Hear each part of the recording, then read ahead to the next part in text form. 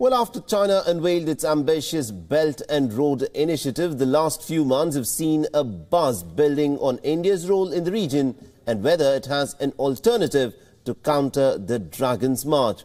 Now, after months of behind-the-scenes diplomacy, we will witness the Indian Prime Minister Narendra Modi laying the groundwork for this credible alternative in Manila on Sunday.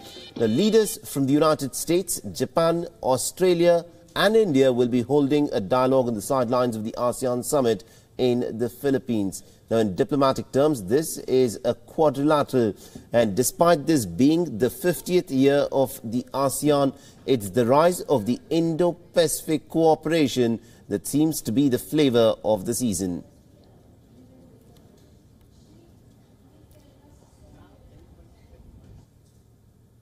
For India, the ASEAN and East Asia summits will be significant to the extent that for the first time in a decade, officials from India, the US, Japan and Australia will come together to revive the quadrilateral initiative.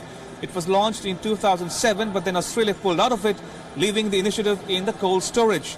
But now the expectation in Manila is that the quadrilateral will be revived after a long gap.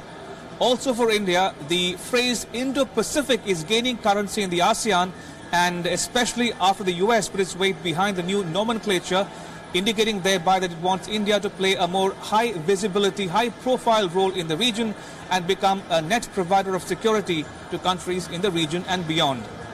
Ramesh Ramachandran for WION in Manila, the Philippines. Well, so what exactly are the goals of this quadrilateral? Well, the alliance is being seen as a clear counter to China's attempt at gaining allies in the region. Now, the second goal is to expand trade ties through a liberalization of the existing rules and by promoting free trade in the region. Now, the third goal is also to provide security assurances to the smaller countries which fall in the ambit of these four larger military powers. The alliance could also inspire confidence in the region, especially after China's attempt at undermining the freedom and openness in the region.